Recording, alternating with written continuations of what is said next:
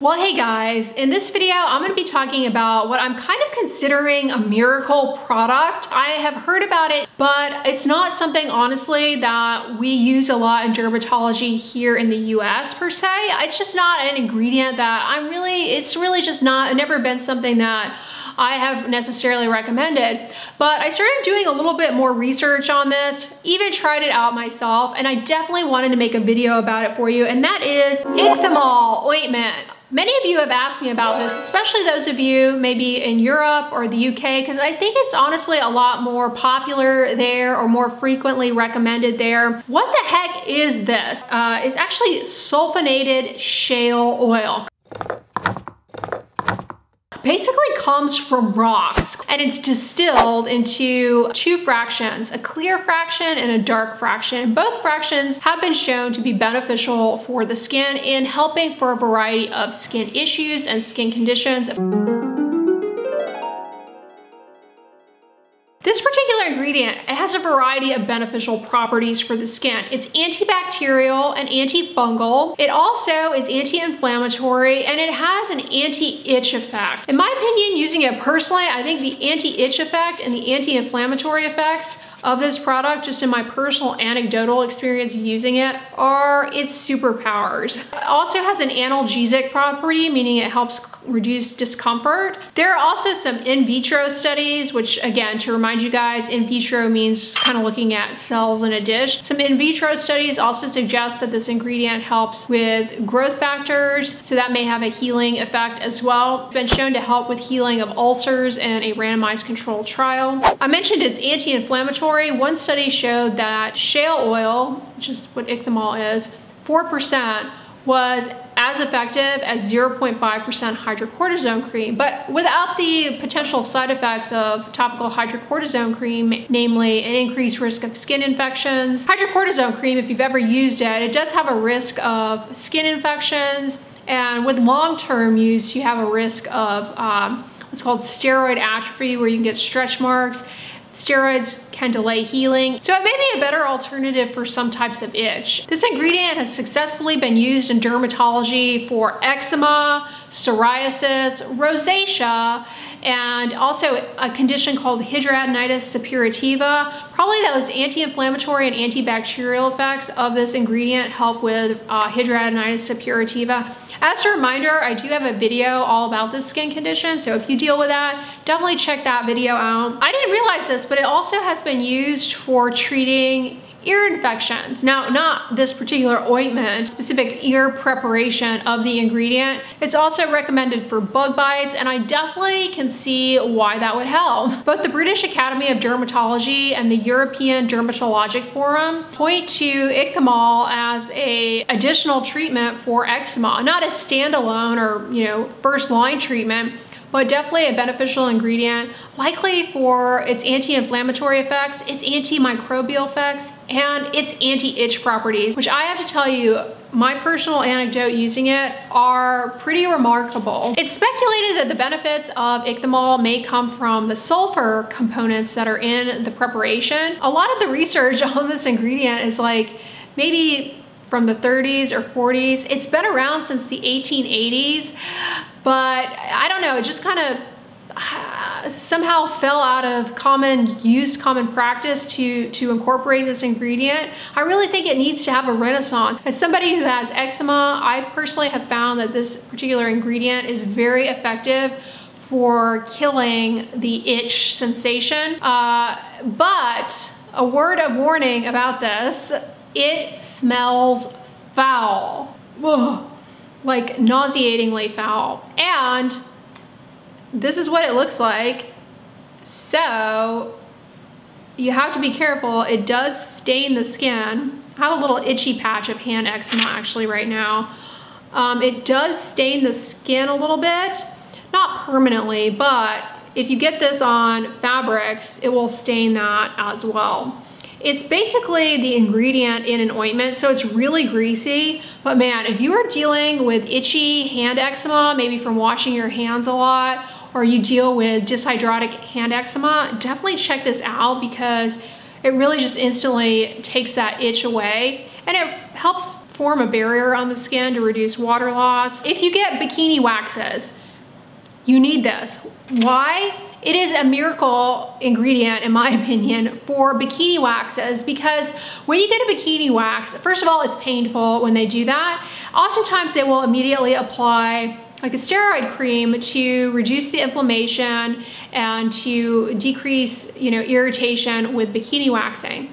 This is a better alternative, in my opinion, because it has an analgesic effect to kind of calm down that pain.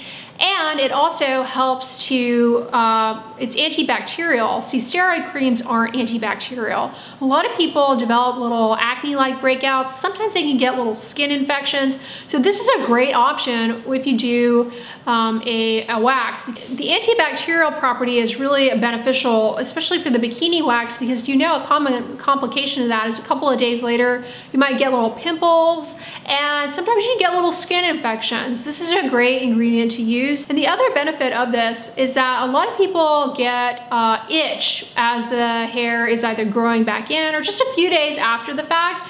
And the compulsion to want to scratch, it can be quite strong. If you just put this on right away, it takes it away almost immediately. Now, again, it does stain fabric, so you have to be aware of that. Let it, kind of soak in. It will get on your underwear, so use dark colored underwear that you don't care about, but it is wonderful. It just makes the post-wax process much better. If you are somebody who gets a wax and then it turns red, you get breakouts, it itches, all of those things, try using this, because it pretty much takes away all of that nuisance related to getting a bikini wax. I have been super impressed with it in that regard. The other situation where this is super beneficial, in my opinion, is for bug bites, including mosquito bites, which I live in Texas, Houston. It's like the mosquito capital of the world.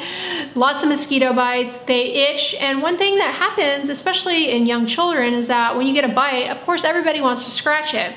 But you can carry bacteria under your nails. As you scratch, you introduce that bacteria into the bug bite. That can lead to infections like impetigo, which often happens in young children, but anybody can get that. And then just the action of scratching, it can thicken the little bite, make it discolored and stick around longer. And as you scratch, it feels good right away. But the downstream effect of that is it kind of excites the nerves and the little immune cells in the skin in that area to release more itching signals, and it just makes for a more persistent, stubborn itch. Now, one of my tips for itch is always to apply chilled moisturizer, but I'm telling you, this is another thing to have in your arsenal. It's great to have in your first aid kit for when you get bug bites. It's just very soothing. It takes away that itch. And I really like that it has an antibacterial, antimicrobial effect as well, to reduce the risk of you getting a skin infection on impaired skin from a bug bite. You may be wondering, like, can you use this on the face? You certainly could. Whether or not you will want to is a whole other story, because it's a brown, stinky, greasy ointment. Most people don't enjoy putting that kind of thing on their face, but if you have seborrheic dermatitis, it's really flaky and itchy, it's just making you miserable, you might want to put a little, pea-sized amount, just the areas that are most problematic, maybe around your nose. You may find that it's very soothing and helps calm that down quite a bit. If you're the type of person who tolerates greasy ointments on your skin, then I think you'll have no issue with it. A lot of people, for example, like to do slugging or whatever. So if you tolerate putting Vaseline on your face, the consistency of this you likely will tolerate, but the smell is foul, and it will transfer to your sheets, your pillowcases, and that kind of thing. So I can't imagine, honestly, putting this on the face. But if you're motivated to, it's not contraindicated there. It is safe to use in children, so if your kids get bug bites, this is definitely something to think about putting on to keep them from scratching and help them heal faster. And I want to remind you guys that it's also been shown to be helpful for hidradenitis suppurativa, those breakouts in the armpit, which can also be itchy and uncomfortable. So if you feel like you're getting one, this can help, because not only do you have the benefits of it being anti-inflammatory and antimicrobial, those things alone are really beneficial for hidradenitis suppurativa, but because it's kind of greasy, it's also lubricating.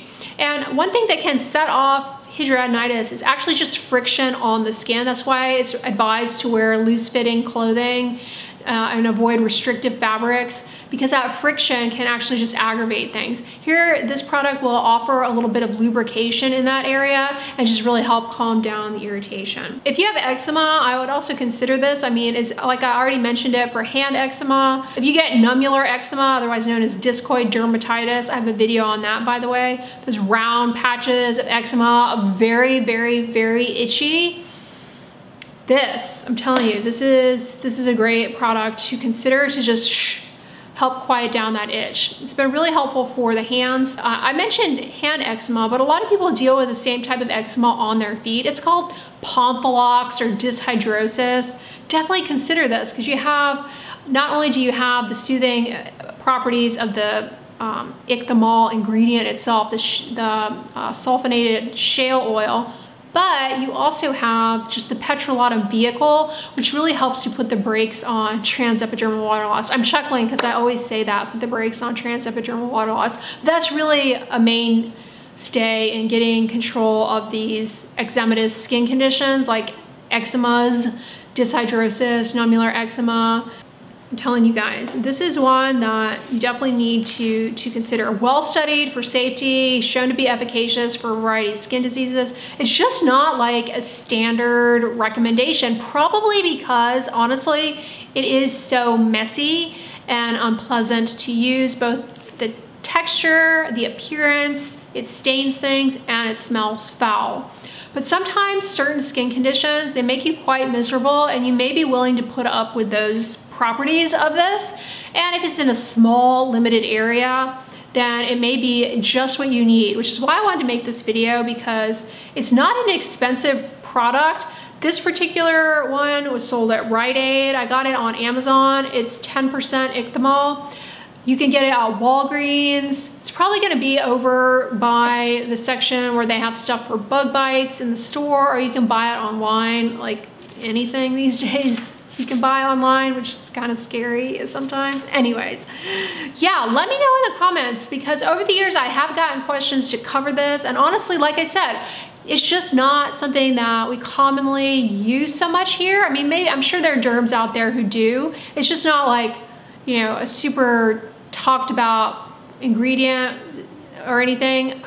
While it's been around since the 1880s, I think it just kind of is something that people have forgotten about. Things like this I love. They're to the point, effective, evidence-based, and affordable. You know, there are so many products like that in the drugstore that are beneficial for things. I should actually do a video sometimes rounding up some of the best, like, stuff that you can buy in the drugstore that's not sold necessarily under the umbrella of like a skincare product, but things that are more like medicinals that are beneficial for a variety of things. I've mentioned in other videos like how beneficial Dom Burrows is for things that are like rashes that are weepy, like poison ivy. A lot of you guys have discovered my love of Carousel foot ointment. That's often sold, you know, over by the foot fungus stuff, but that is a great product, beneficial for not only callus, but if you're prone to athlete's foot, it's a good ingredient. It helps, you know, kind of cut down on the scaly stuff, allows for better penetration. I should do a video on my top, like, derm secret products in the drugstore that nobody else is talking about. All right, y'all, I hope you guys enjoyed this video. If so, give it a thumbs up, share it with your friends, and as always, don't forget, sunscreen and subscribe. I'll talk to you guys tomorrow. Bye.